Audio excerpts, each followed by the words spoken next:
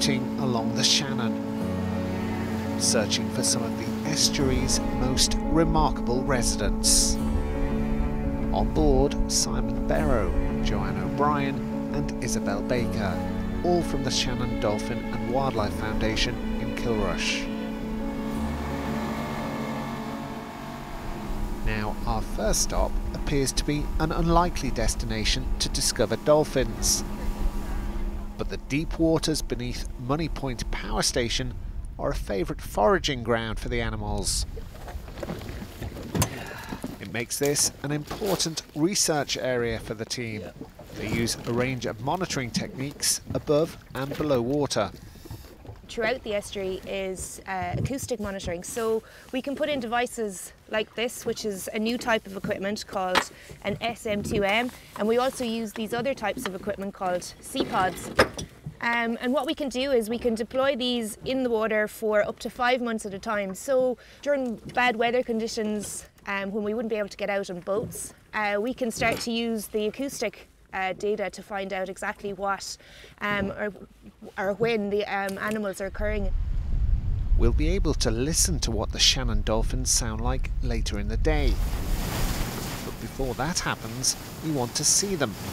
Shannon dolphin, northbound to. Setting off upriver, Simon makes a call. Morning Neil, Simon here. We're just out in the rib here off Killima. We're just wondering, have you seen any dolphins this morning? Collaboration on sightings with the Shannon ferries and with the dolphin tour boats is important. Morning Carl. This update from the ferry sounds promising, at least initially. Between 9 and 10 o'clock, between 10 to 15 dolphins mid-river, and jumping right out, clear out of the water, but haven't seen anything since. So we venture further upriver again, and this time the search is successful.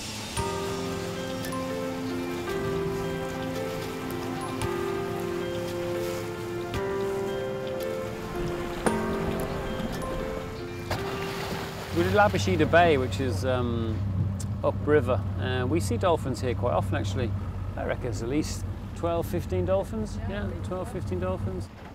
The overall population numbers around 120. Individuals can be recognised by marks and nicks on their dorsal fins.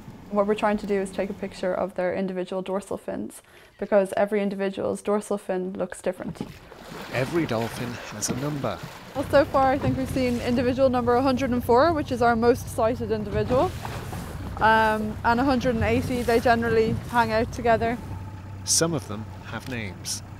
Well, we've just seen sandy salmon, number 242, so that's very exciting. It's always great to see her and to see that she's doing well.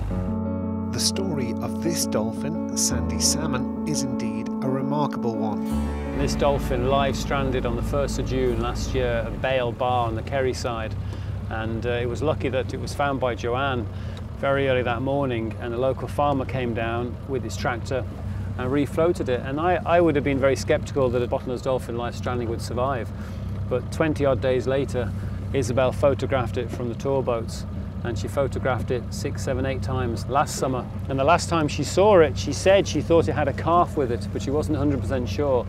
And one of the first dolphins she photographed this summer during the monitoring was that dolphin, definitely with a calf. So when it stranded last June, it must have been very pregnant. So Joanne saved 2 dolphins for the price of 1. So it's a lovely story, and in fact it's one of the few cases anywhere in the world where we've monitored a successful refloated dolphin, bottlenose dolphin, through natural markings. So that was sandy salmon. Brilliant story.